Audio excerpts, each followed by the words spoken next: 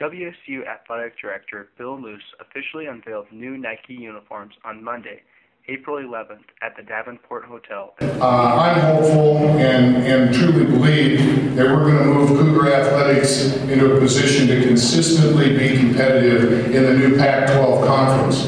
And in order to accomplish that, we need to be proud of how our appearance is, how we're representing the university, how we are ambassadors for the institution. The slick new look required a team of more than 100 Nike representatives, 10 months to complete the project.